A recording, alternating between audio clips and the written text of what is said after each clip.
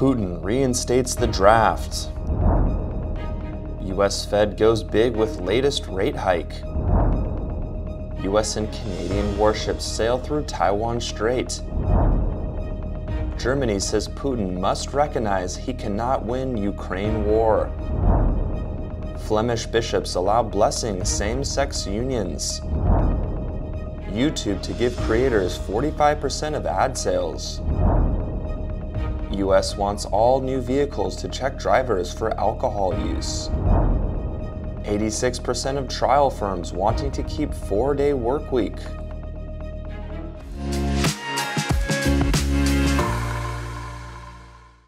Hello, I'm Johnny Wu. Thank you for joining us on FUNDAY News. It's Thursday, September 22nd, and here are your top stories.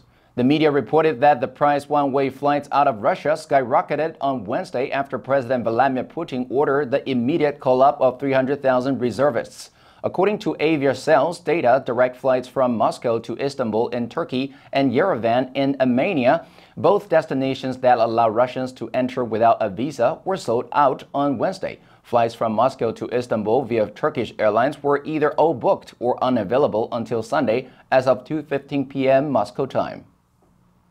The media said that Putin's announcement, made in an early morning television address, raised fears that some men of fighting age would not be allowed to leave the country. The Kremlin asked people to be patient as the law is clarified. Google Flights data shows typical one-way fares to Turkey shot up almost 70,000 rubles, compared with a little over 22,000 rubles a week ago. The cheapest flights to Dubai cost more than 300,000 rubles, or $5,000, about 5 times the average monthly wage. The U.S. Federal Reserve delivered its third straight interest rate increase of 0.75 of a percentage point on Wednesday and signaled a high likelihood of at least one more move of that size this year, with the U.S. Central Bank's chief vowing to contain inflation. The Fed raised its target interest rate to a range of 3% to 3.25%, the highest level since 2008. And new projections show the policy rate rising to between 4.25% to 4.5% by the end of this year, before topping out at 4.5% to 4.75% in 2023. We have both the tools we need and the resolve that it will take to restore price stability on behalf of American families and businesses. The U.S. Fed's projections showed the economy slowing in 2022, with year-end growth of 0.2%, rising to 1.2% in 2023. The unemployment rate, currently at 3.7%, is projected to rise to 3.8% this year and to 4.4% in 2023. Inflation by the Fed's preferred measure has been running at more than 3 times the central bank's 2% target. The Fed's preferred measure of inflation is seen slowly returning to that target in 2025.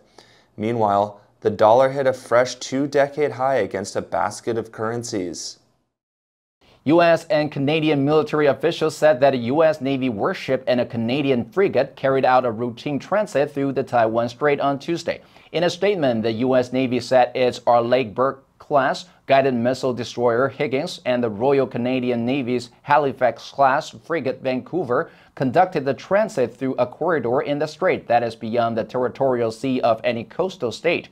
Taiwan's defense ministry said the ships sailed north through the waterway and the situation was as normal. Reuters reported that the operation was the second transit through the strait in a month by a U.S. Navy ship, and the second joint transit by the United States and Canada in less than a year, the last one being in October 2021. Canada's Defense Minister Anita Anand said that her country, as a Pacific nation, was deeply committed to upholding global stability and prosperity in the Indo-Pacific region. She said, "Today's routine Taiwan Strait transit demonstrates our commitment to a free, open, and inclusive Indo-Pacific."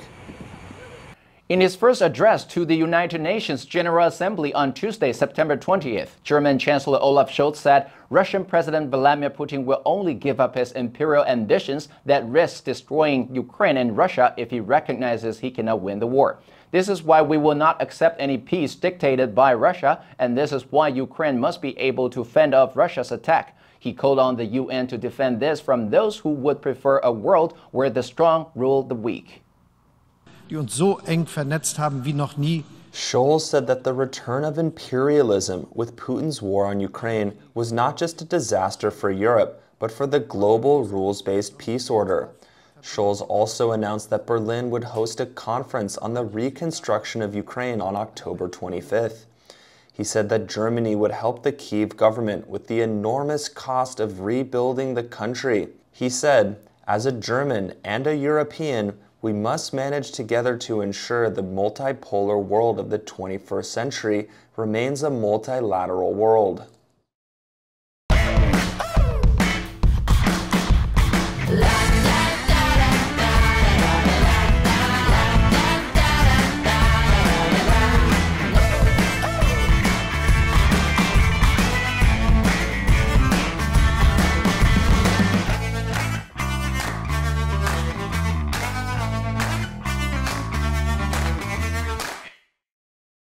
Flemish Roman Catholic bishops on Tuesday issue a document effectively allowing the blessing of same-sex unions, in direct defiance of a ruling against such practices by the Vatican's doctrinal office.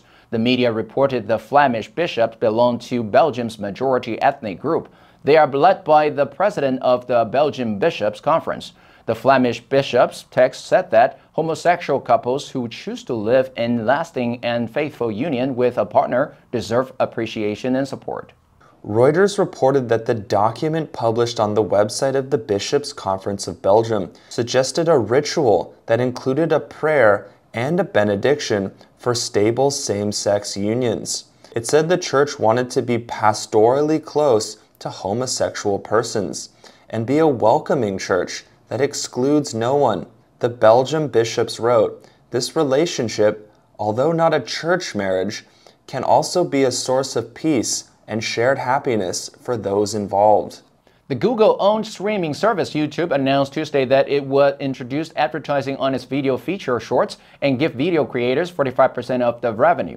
That compares with TikTok's $1 billion fund for paying creators. In April, YouTube created a $100 million fund to entice creators to make the bite-sized videos in its bid to hang on to talent. The new revenue-sharing plan is meant to be a bigger and more sustainable lure than the fund and something TikTok has yet to match.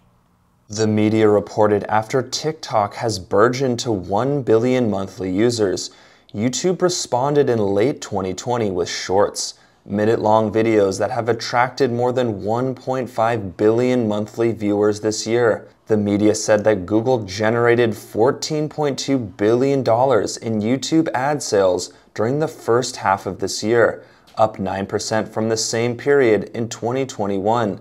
But the most recent quarterly ad sales reflected the slowest growth since disclosure of that data began 3 years ago. Though global economic factors are at play, financial analysts have said TikTok also is a factor. The U.S. National Transportation Safety Board is recommending that all new vehicles in the U.S. be equipped with blood alcohol monitoring systems that can stop an intoxicated person from driving.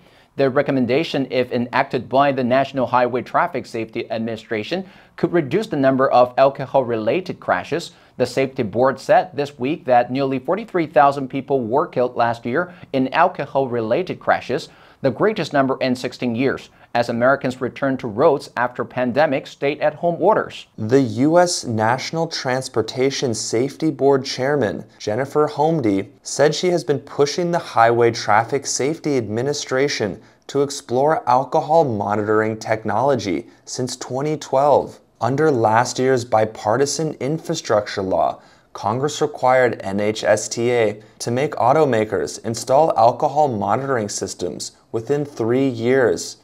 The recommendation proposed by the Safety Board also calls for systems to monitor a driver's behavior, making sure they're alert. According to a media report, 86% of the 46 surveyed companies out of 70 in a trial project that include banks, retailers, healthcare, hospitality, and more, said they would consider keeping the 4-day workweek policy beyond the trial period, and 88% of employers said the program is working well. Nearly half said productivity has maintained around the same level, while 34% said it improved slightly, and 15% reported it improved significantly, while 29% said the transition from 5 to 4 working days has been extremely smooth. The pilot is being organized by nonprofits 4-Day Week Global and 4-Day Week UK campaign, alongside Autonomy UK, and researchers at Cambridge University, Oxford University, and Boston College.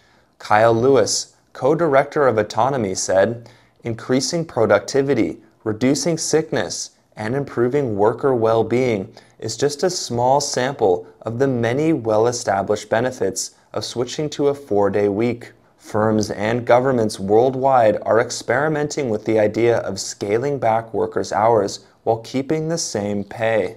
FUNDAY News will help sharpen your English skills while keeping you informed on current international events. Tune into other FUNDAY programs to learn more about the world's most important topics in English. Click the link below now to join FUNDAY for free. I'm Johnny Wu, your host. I'll see you next time.